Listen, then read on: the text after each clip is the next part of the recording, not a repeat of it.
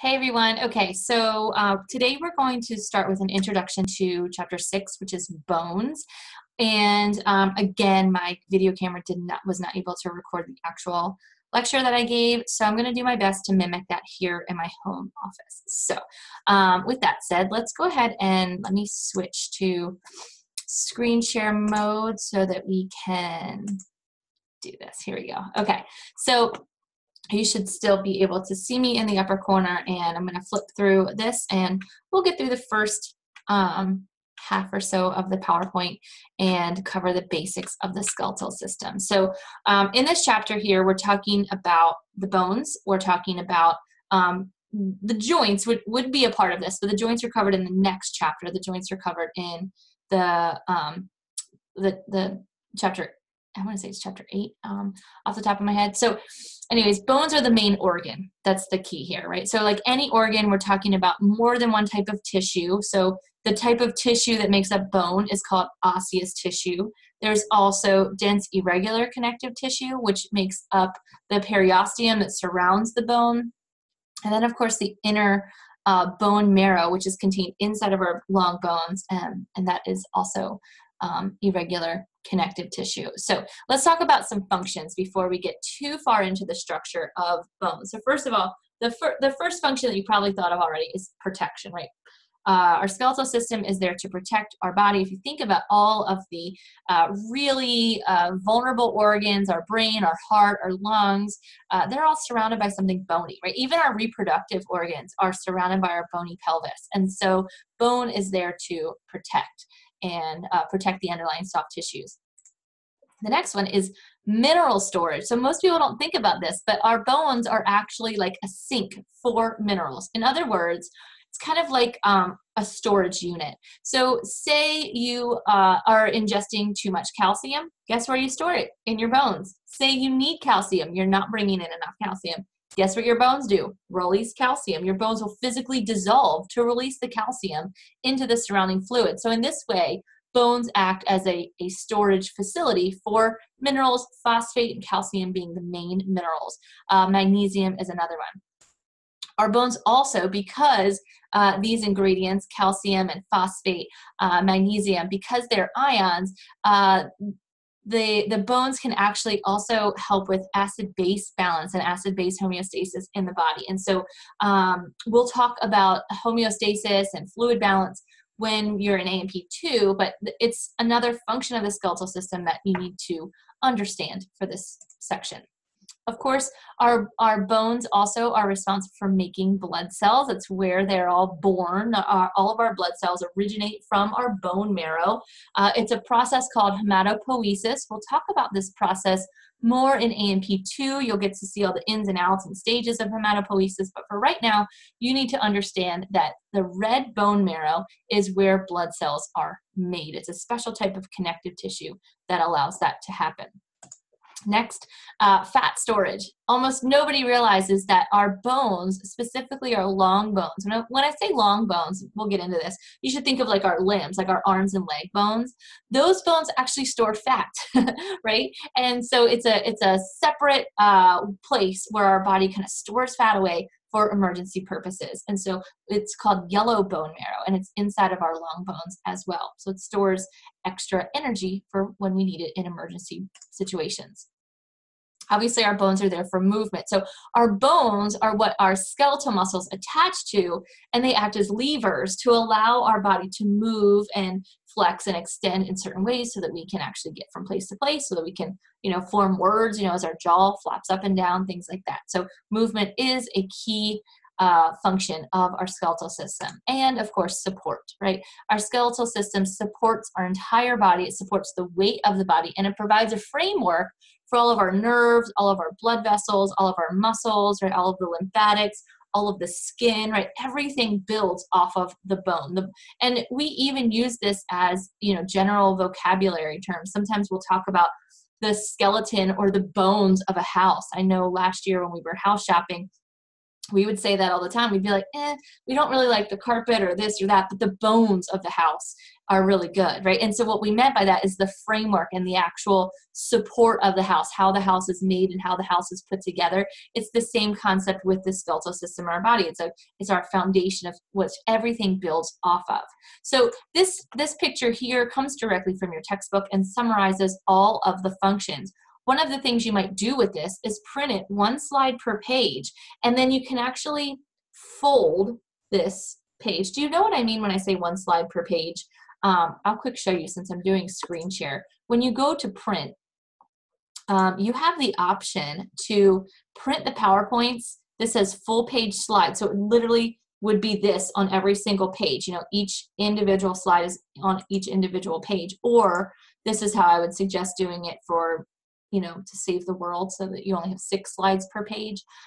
Or you can also do it 3 slides per page with notes. So I don't know if I ever addressed that in another lecture or in class, but in case I haven't, now I am. So I'm obviously not going to print this right now, but I wanted to share that with you. You can also select individual slides to print, such as this. Print it 1 slide per page, and then you can physically bend this section out, the section that has all of the answers, and see if you can fill it out on the other side without looking at this. So it's kind of like an interactive note card. All right, so let's get into the structure of our bones. So our bones, first of all, are classified into different structures, and it's basically based on their shape. So one is long bones, and this is probably the bony bone that you thought of when I said that we're going to talk about bones, right? These are the bones of our arms and legs, and you're probably familiar with some of them: the femur, the humerus, the radius, the ulna, right? These are the bones of our appendages, and so they're named after their shape, not their actual size. So some of them can be very, very small. In fact, long bones would be like some of our finger bones, our phalange bones are considered long bones as well. So not always very, very long, but it's because they have this elongated center part and then special parts on the end of them that allow for other bones to connect with them. Okay, we also have short bones. Again, not named for their shape, but rather their size. So they're kind of cube-ish shaped. They're not long and stretched up like the long bones. They're more squatty, if that's a word, right? So these are the bones of our wrist, which we call the carpals, and the bones of our ankles, which we call the tarsals. You can remember this. We drive a car with our carpals. You step on tar with your tarsals. So this is an example of a bone in our wrist called the trapezium. The trapezium is one of our small wrist bones. Don't worry, you'll get to know all of the wrist bones, all of the ankle bones. It's coming. So we also have flat bones. So we have long bones, short bones. So what do you need to know? Know the types of bones, and some examples of each of them would be good as well, because this knowledge is going to build and you're eventually going to need to know that. So flat bones, these are bones that are kind of broad and flat, as the name suggests. So this would be bones of our skull, our sternum, our ribs, even our pelvic bones. So the way these bones look, when you actually, if you were to take a skull bone and kind of do a section of it so you could see inside of it, it almost looks like a sandwich or a piece of cardboard, in that you have these 2 flat pieces and then some meshwork in between, right? Picture that piece of cardboard. That's what all of these bones look like when you do a cross section of them. And so that's going to provide extra area for bone cell formation and fat storage. That's what that little center area is for. And then we have irregular bones. So irregular bones are like, it doesn't fit into that category, or that category has all these projections off of it. So these would be some of our skull bones, as well as like the vertebrae, right? Look how weird the vertebrae is shaped. And when we're in lab, you'll be able to see the skeletal model. Those vertebrae have this nice rounded disc area that makes sense, and then all of these projections coming off of it. And all of the projections off of bones, they're there for muscle attachment. That's why the vertebrae have all of these muscles. You don't realize all of the muscles that you have to contract in order to sit upright, in order to stand, in order to bend over and pull yourself back up. There's a lot of muscles back there. You might be aware of it if you've ever had a back injury. Then you become very aware of all of those muscles. But that's why all our bones have these projections. It's for muscle attachment. And again, you'll get to know all of those points of attachment in lab. Finally, we have sesamoid bones. So sesamoid bones are bones that have formed within tendons. So an example of this would be the patella. The patella, or our kneecap, is a special bone. Sometimes it's called a membranous bone. It's a bone that has formed within a membrane or within a tendon. And so they tend to be oval, seed-like shaped, which is why it's called sesamoid, like a sesame seed. So this table here summarizes all of those and gives you an example. So remember I said you might want to know an example of each.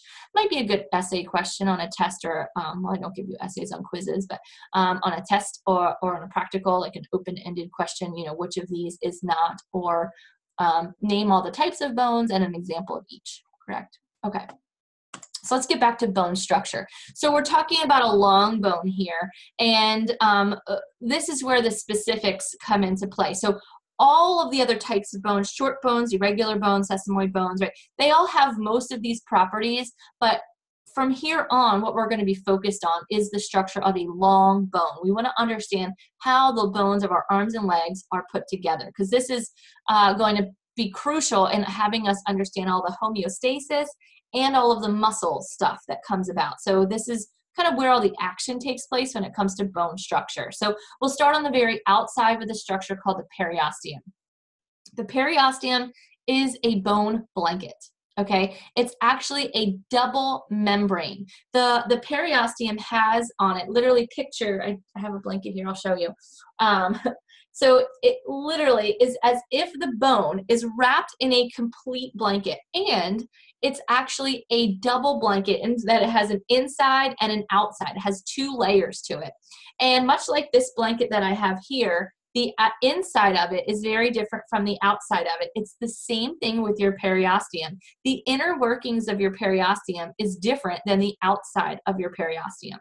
You can think of the periosteum as being attached to the bone, kind of like Velcro, because it has these perforating fibers, also called Sharpie's fibers, that literally Velcro it into the bone, so that those fibers actually go into those superficial bone cells and help anchor it and hold it in place.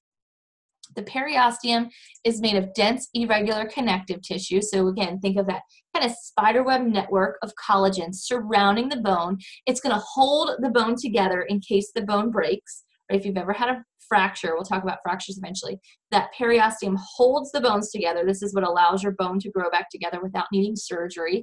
And it's also going to provide a route of entry for all of the nerves and blood vessels that are going to feed those growing bone cells on the inside. So you can see just on this diagram here, diagram A, the external structure, you can see that kind of Velcro-iness, how it peels off and it looks kind of Velcro-y there. Those perforating fibers are the little strands of Velcro that hold it in place. We'll talk more about the composition of the periosteum as we go. So the diaphysis is the long section. It's also called the shaft of the long bone. And each end of a long bone has something called an epiphysis. So you have epiphyses and you have a diaphysis. I'm going to pause the video now so that I can kind of flip through these next couple of slides while I'm drawing. It'll make it a little bit more engaging for you. You can draw along with me. So give me just a second. I'm going to stop sharing and pause. Okay, so I'm coming at you now. The way this looks for me as your instructor right now, I have the PowerPoint on, and then I can also see myself, so I can see what you see. But you might, like I said, also want to have the PowerPoint next to you, because I'm going to follow along. I'm just going to lecture up here just like I would in a normal lecture hall. So we just went through a couple of terms, and I'm talking again, this is about a long bone. And so a typical long bone, again, you don't have to be an artist in order to draw a bone. We have an epiphysis on both ends of our long bone. And so here's where directional terminology comes into play. You have two epiphyses on your long bones. So think about this. What directional term would we use to describe this epiphysis?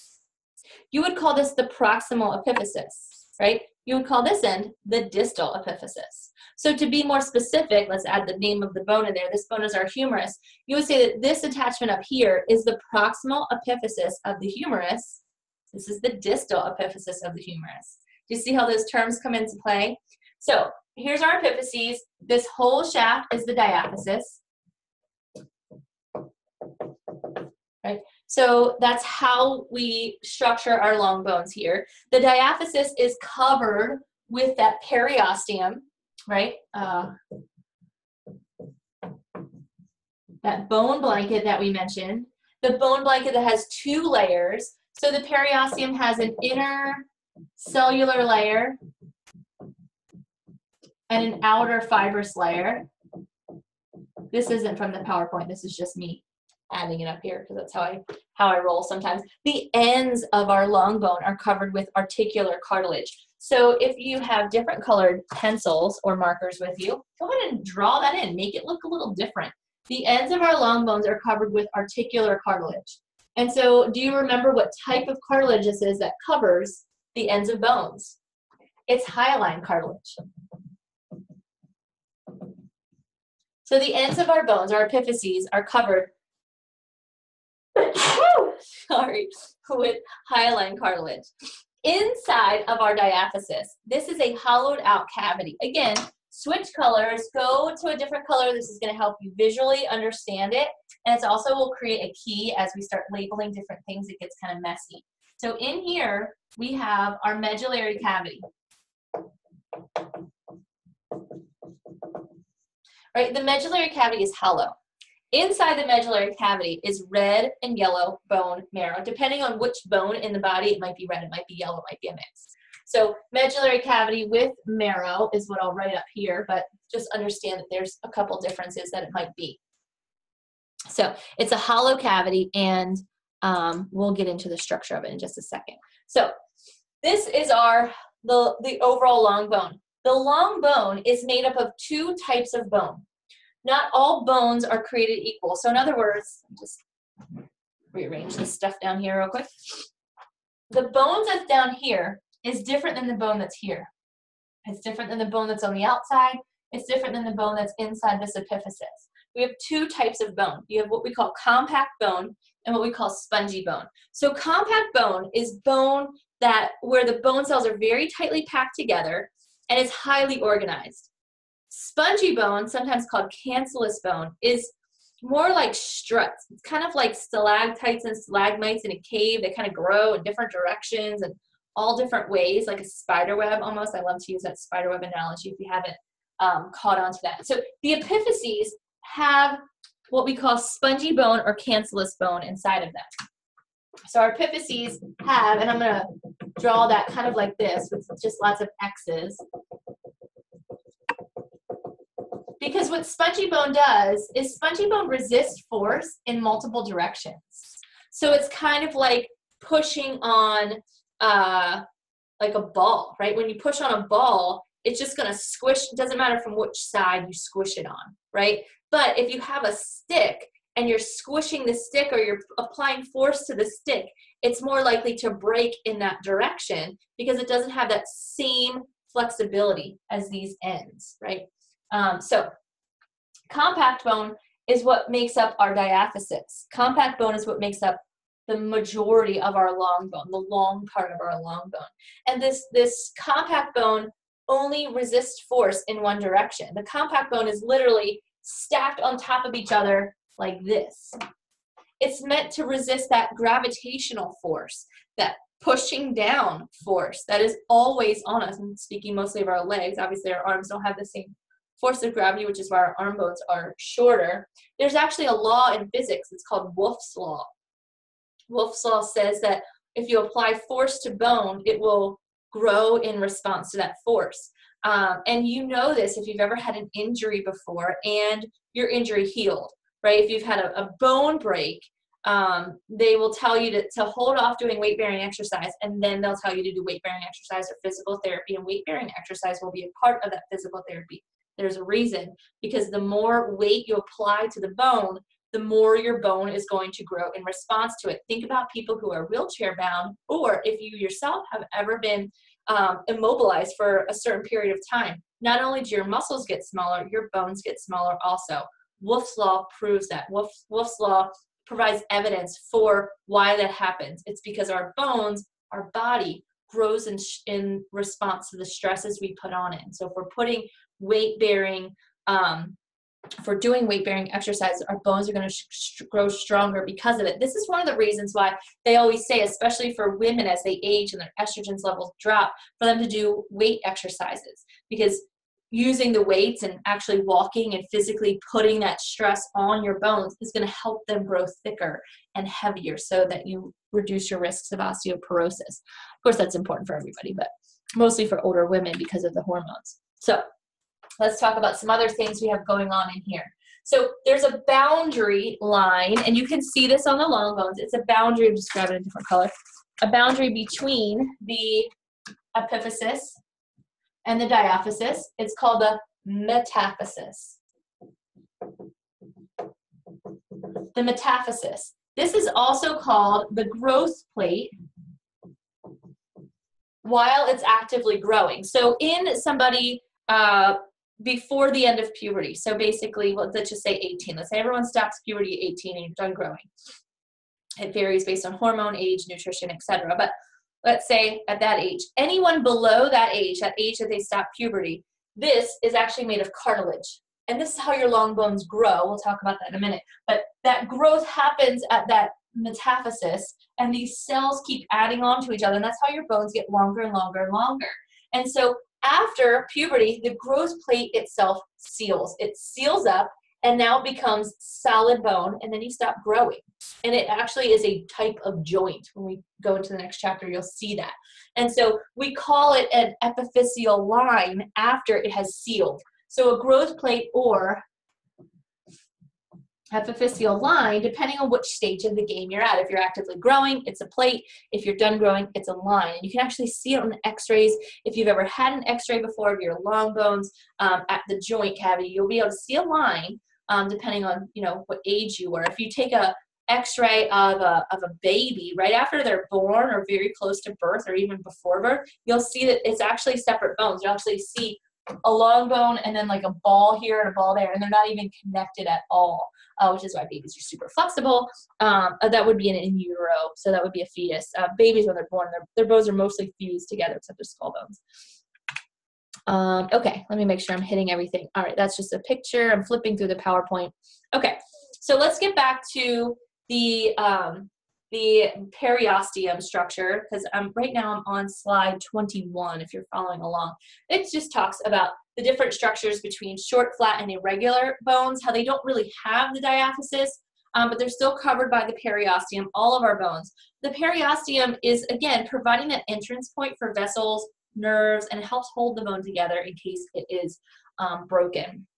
Most of those bones all have what we call the spongy bone inside of it. So we'll take a closer look at the difference between compact and spongy bone as we go. Let's first address how our bones get their blood supply. Again, imagine a blanket wrapped around this structure, and the blanket itself has blood vessels and nerve endings inside of it and wrapped into it. It's kind of like interwoven between the collagen fibers, and you know this if you've ever broken a bone. It's extremely painful.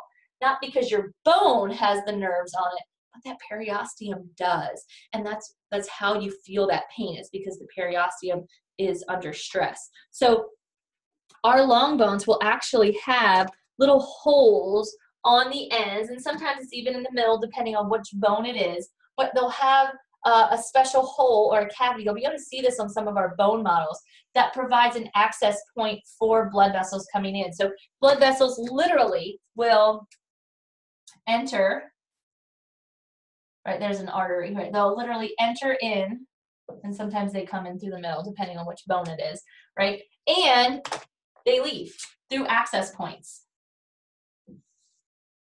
And so they're called nutrient arteries and nutrient veins, and then they fuse back together with the periosteum. So these are nutrient artery / vein. And so that's how the inside of our bone gets the nutrients that it needs.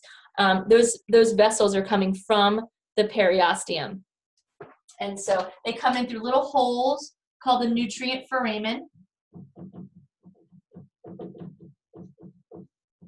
Sometimes called the nutrient foramina. That suffix INA means that it's small. and foramen is the fancy word for hole. So it's literally a nutrient hole is what it translates to. And so there would be a nutrient foramen there, a nutrient foramen there, and a nutrient foramen there. And again, you'll be able to see this on some of our bones. It's actually a little hole or an access point into the bone that our blood vessels go through. And so this nutrient artery or vein comes from the periosteum. So it's just a little branch off of the periosteum that goes into the bone itself. And of course, it's going to supply the red bone marrow that's in there. So red bone marrow is only in a certain types of bones in our body. So the femur has red bone marrow, the pelvic bones, the sternum, the vertebrae, the ribs. Children need lots of bone marrow because they're growing, and so they have almost all their bones have red bone marrow. But once you're older and you're done growing, there's only a few bones in your body that actually will produce those blood cells anymore. The rest is just fat storage, and that's what yellow bone marrow is, right? It's the fat storage. So there's, of course, bone marrow transplantation, which if you have not joined the transplantation list, I guess, I don't know, it's like a catalog, you can join to donate that, and it will help save lives because people that have blood cancer specifically need bone marrow transplant. Sorry, I lost my train of thought there. Of course, it can be, just like with any transplant, it can be very dangerous because here you're talking about all your tissues and all of your blood cells have to get along with that bone marrow. And so there's lots of factors that play a role in that. So the transplant gets really tricky with bone marrow. So let's talk about the microscopic structure of bone. So this is the macroscopic structure. This is what we see when we look at an actual bone in our hands. But there's a whole lot that's going on behind the scenes. And so this is what makes the difference between compact bone and spongy bone. And this is the building blocks of this entire bony structure. And so it breaks down to, again, realizing that bone is a type of connective tissue, right? And connective tissue is made of living stuff and non-living stuff, right? So the living cells, right, the osteocytes that we'll talk about in a minute, and then the matrix, right, that extracellular stuff, the fibers and the ground substance. So the inorganic matrix, in other words, the non-living stuff, dominates in bone. There's more non-living stuff than living stuff. So the majority of the non-living stuff in our bones, of course, is calcium. And the calcium in our bones is in the form of calcium phosphate, CaPO4.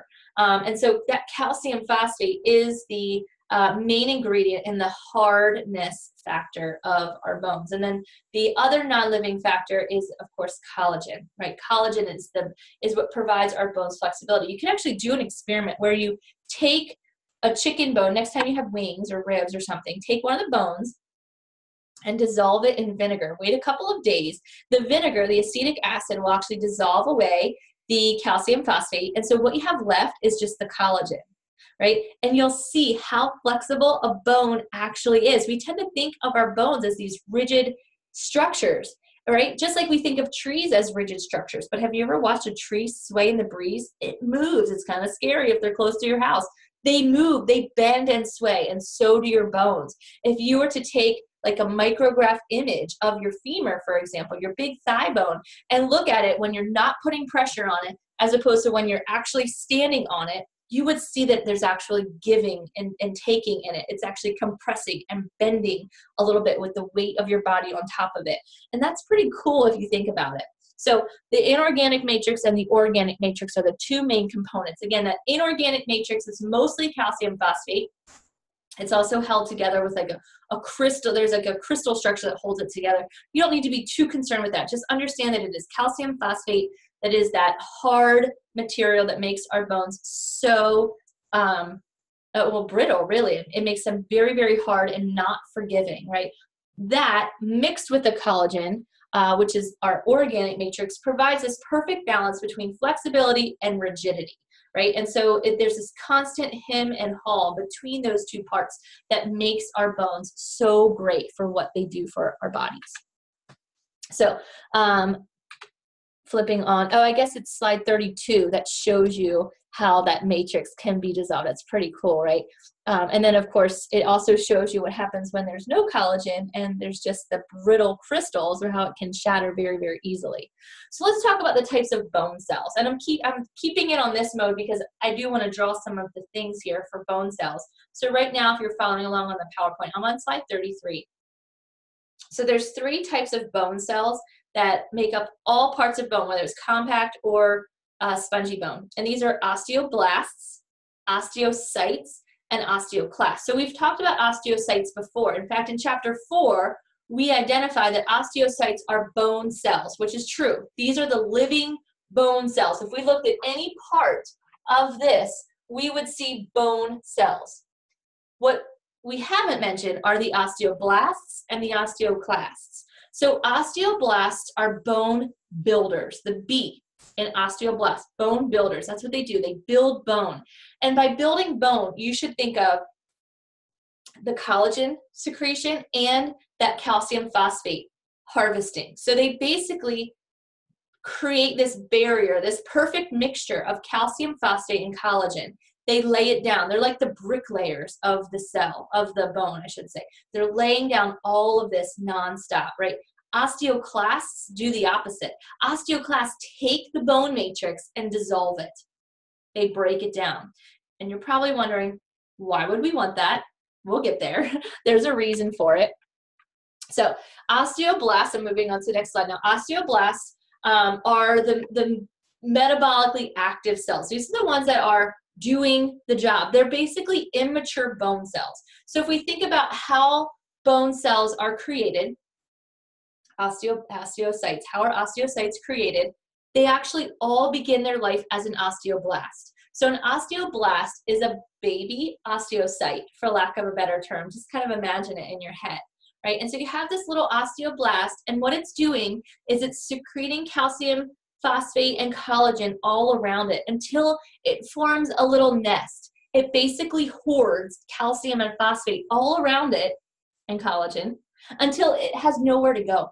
It's stuck. It has a little nest that it lives in. It lives in a nest called a lacuna. Lacuna, I'll write the word up here. You'll see it in the PowerPoint. A lacuna, or lacunae. This is the hole where the cell lives. I think of it as a nest for a bone cell. And so once that osteoblast gets completely surrounded by calcium phosphate and collagen, it's now called an osteocyte. It's now mature. So osteocytes are stuck in their lacuna. They're literally buried under the mess that the osteoblasts created.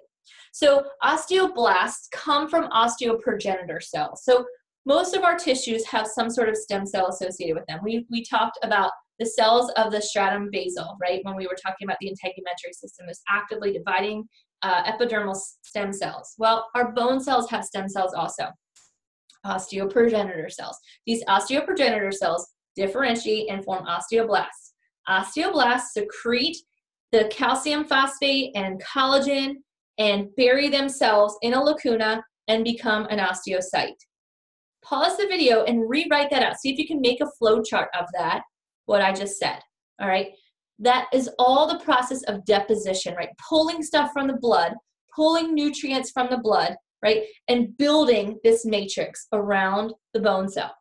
So that's one thing. The osteocytes living in the lacuna, right, are the active live bone cells that are sitting there doing their job. They're maintaining the matrix around them. They're organizing things, right? They're communicating with each other. They're metabolizing and producing waste products that will be removed through the nutrient foramen. That's what they do. Oops. Okay, so did I skip it? Oh, I didn't. Okay, we haven't done osteoclast yet. So I'm on slide 37. Slide 37 shows this process of deposition, right? It shows these osteogenic cells or osteoprogenitor cells secreting so much that they eventually become osteoblasts and eventually become osteocytes, right? That's the whole purpose. You're forming bone. Osteoclasts are actually made of a completely different type of cell. So they don't come from the osteoprogenitor cells that osteoblasts come from. They have a different mesenchymal like structure. So osteoclasts actually do the opposite of osteoblasts. So they dissolve, right? They're going to dissolve away all that hard work the osteoblast just did building. They're going to come around and dissolve it. And so again, you might say, well, why would we want that? It's really about homeostasis and balance in your body, right? So the way they do this, it's called bone resorption. So instead of bone deposition, we have bone resorption. Bone resorption is where the hydrogen ions, which is basically acid, right, and enzymes get secreted. Have you ever watched something dissolve? I'm sure at some point in chemistry you've watched a little tablet dissolve, right? Or think of Alka-Seltzer, anything that you would mix with water and you see it fizz and dissolve. That's the way these osteoclasts work. They're literally dissolving the bone matrix around them. And then they're releasing the calcium and the phosphate back into the blood.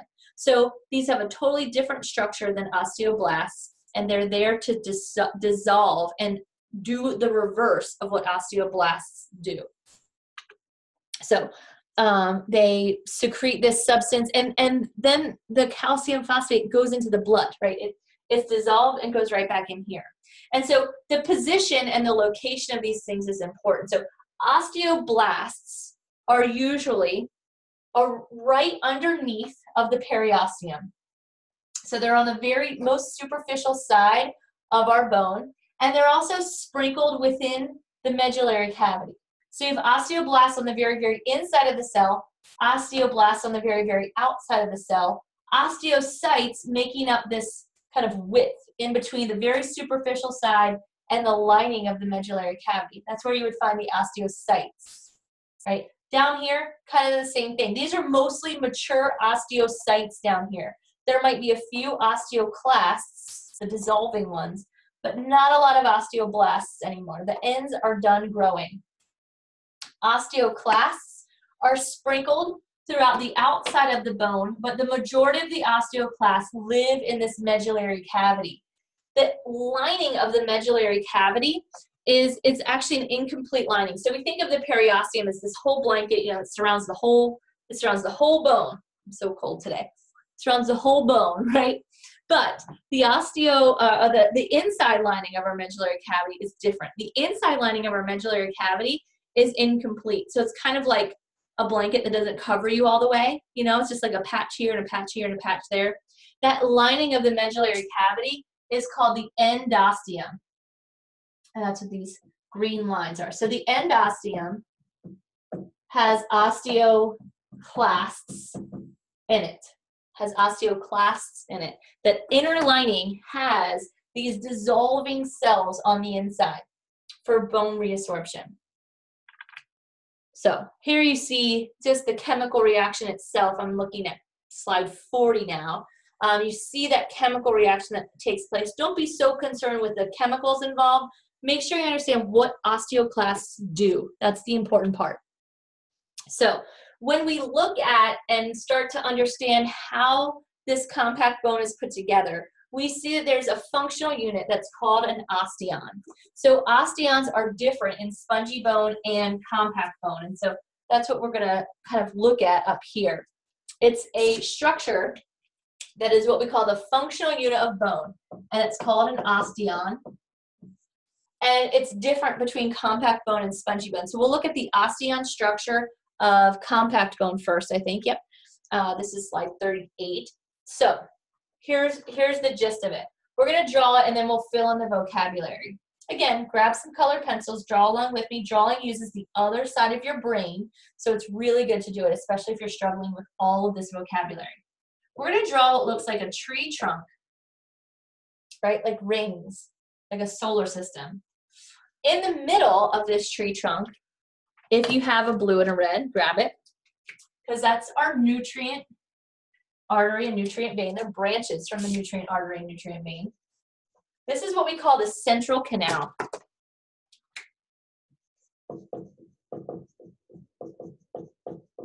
That's called the central canal.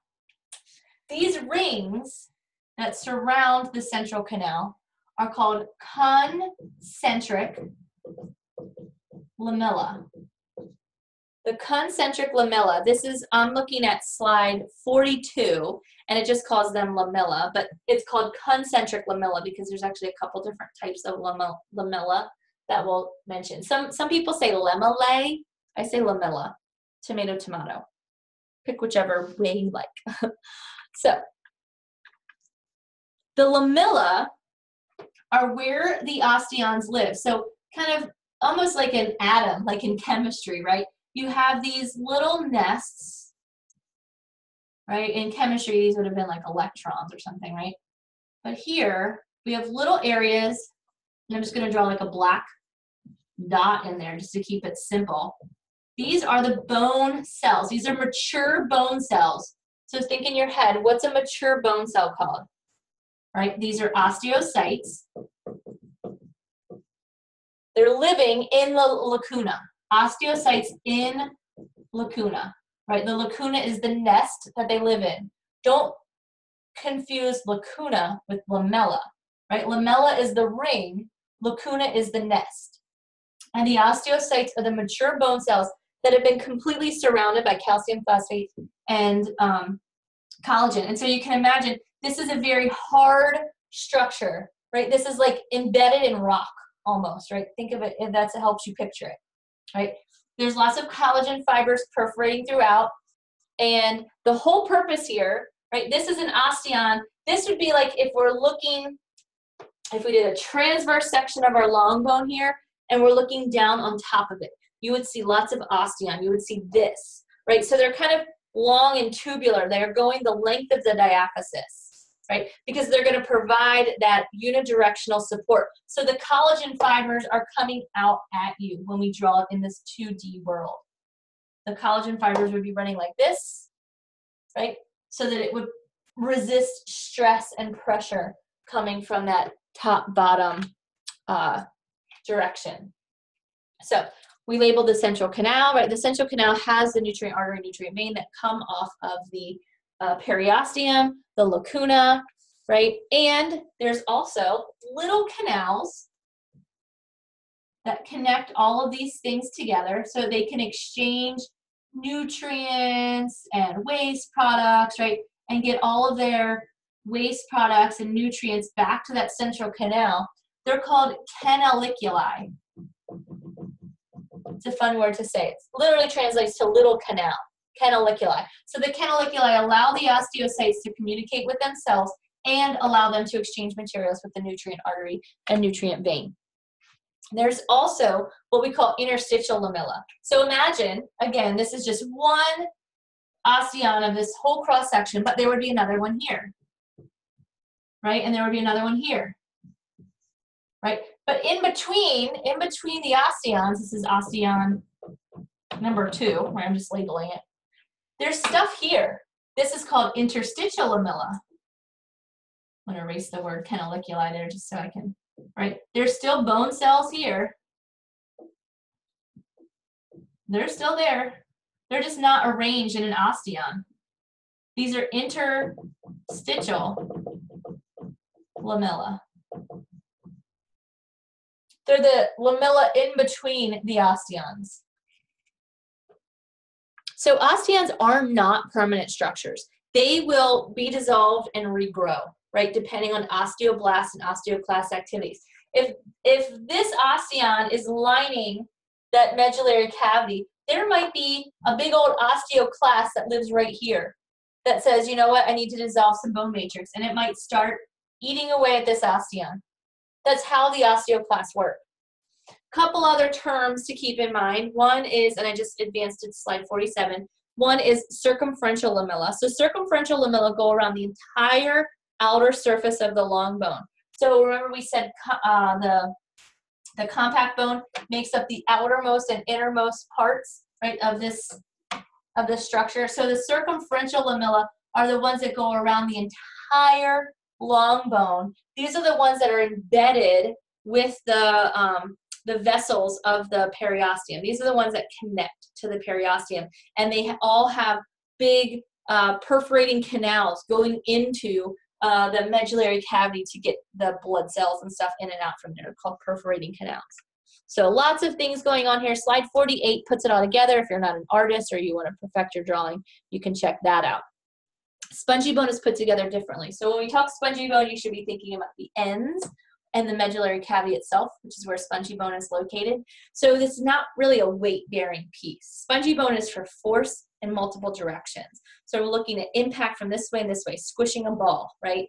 And so it's made of lots of struts, stalactites and stalagmites, as I like to think of, or this kind of spiderweb, cobweb structure. So there's still osteons in there, but they're not the same structure as this. They're kind of random osteocytes surrounded by bone matrix. It's not the same organization. The struts that make up spongy bone, I just went to slide 50, are called trabeculae. So they're kind of like these little bony, I don't know. They look like, I don't even know what they look like. But they have the osteocytes inside of there, and they can dissolve and rebuild just like the compact bone can. So let's talk about a couple different diseases and disorders related to all of this, because you're probably thinking about some. Osteopetrosis, not the same thing as osteoporosis. This is where your osteoclasts don't properly degrade, and so your bone mass increases. And with all of that increase in bone mass, you don't have the collagen to support it, so your bones are very, very brittle. This can also lead to other complications throughout development.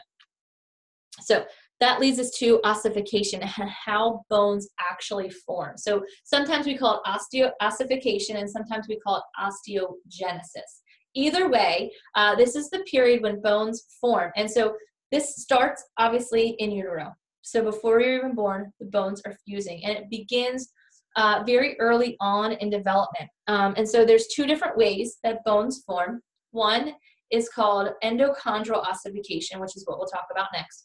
And one is called intramembranous ossification. So it ultimately starts from immature cartilage or immature bone that eventually forms the compact organized structure of the bones that we just drew. So let's talk about the difference between intramembranous ossification. Intramembranous ossification is when there's like a connective tissue model that's being built, whereas endochondral ossification is using hyaline cartilage as a model. So both of them are, bone just doesn't like appear out of nowhere, right? It's going to grow along an axis that has already been created either by connective tissue or by cartilage. I know cartilage is a type of connective tissue, just specifically cartilage. So, oops. Let's talk about intramembranous quickly. So intramembranous starts where, first of all, this is bones like our skull bones, our mandible, other small bones in our body are formed this way. So the primary bone is what we call, is formed from the mesenchymal cells. So the mesenchymal stem cells that we mentioned in connective tissue come together and decide that they're going to turn into osteoblasts, right? So they differentiate into osteoblasts, and they start forming this bone tissue. So they form what's called a primary ossification center, or it's kind of like the headquarters of where bone is forming. And this will happen all over the place until eventually the flat bone is formed and all of the primary ossification centers fuse together. That's how intramembranous works, right? It's just from a mesenchymal connective tissue derivative. Right, so you have osteogenic cells, right, which form osteoblasts, and then the osteoblasts eventually surround themselves and become osteocytes. The process of collecting the calcium and laying down the calcium matrix is called calcification. So there's two different processes, right? You have ossification, right, and then you have calcification. Ossification is creating the bone tissue itself, right? And when we think of bone tissue, you should be thinking of calcium phosphate, collagen, and osteocytes, those three things. Calcification is just the pulling of calcium from your blood and depositing it onto the bone. So that's all it is. So there's two processes, right, that have to take place in order for your bones to mature well. You need the bone cells to grow, you need the collagen to be created, but you also need it to be calcified so it can be hard and strong, right? And of course, all of this creates the osteocytes within the lacuna, just like we've seen before. So slide 57 shows you a picture of intramembranous ossification, right? And so all of the primary ossification centers grow together, fuse together, and they become very heavily calcified and covered eventually by the periosteum, which holds all of those bones together. slide 59, shows those ossification centers going closer and closer together until it is complete. Of course, some of the skull bones, for example, don't fuse together completely until after birth, and that's why we say that we have several different skull bones and not just one skull bone. That's, of course, to squeeze through the birth canal. We'll have a chance to see a fetal skull in lab, so you can see where those fontanelles are and the suture lines. Don't worry, there's lots of fun things coming for you. So that slide 61 shows you how all of that originates from start to finish, right? You start with a primary ossification center, and you have a couple primary ossification centers, and then eventually they all grow together through the process of ossification and calcification. Here's where I will stop because the lecture picks up here with endochondral ossification. Let me know what questions you have, and have an awesome, awesome day. I hope all of this recorded well for you.